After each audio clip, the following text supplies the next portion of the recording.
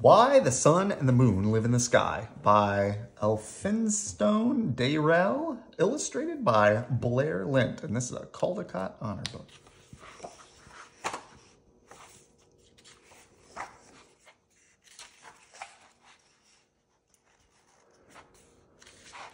Many years ago, the sun and water were great friends, and both lived on the earth together.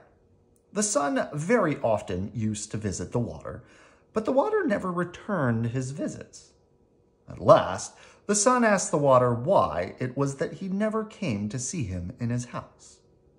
And the water replied that the sun's house was not big enough, and that if he came with his people, he would drive the sun out. The water said, "If you wish me to visit you, you must build a very large house.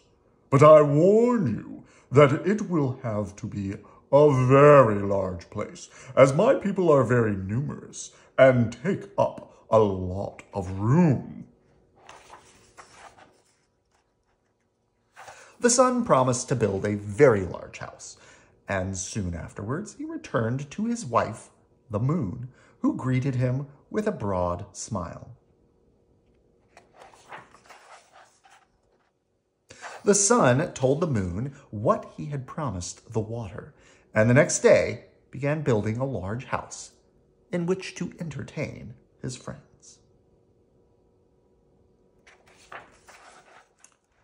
When it was completed, he asked the water to come and visit him.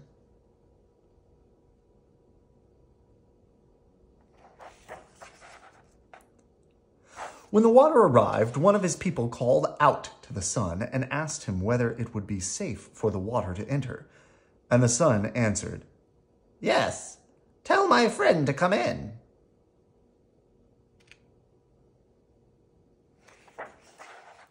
The water then began to flow in, accompanied by the fish and all the water animals.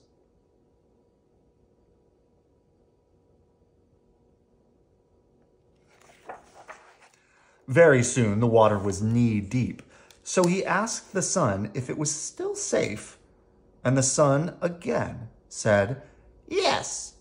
So more of them came in, and when the water was level with the top of a man's head, the water said to the sun, "Do you want more of my people to come?" The sun and the moon both answered yes, not knowing any better. So the water people flowed on until the sun and the moon had to perch themselves on top of the roof.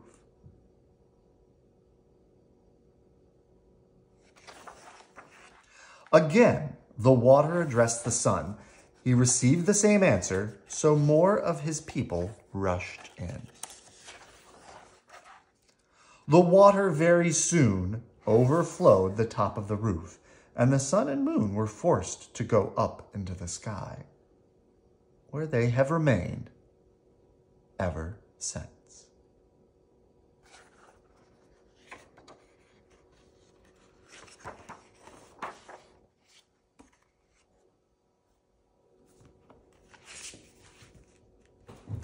Good night. I love you.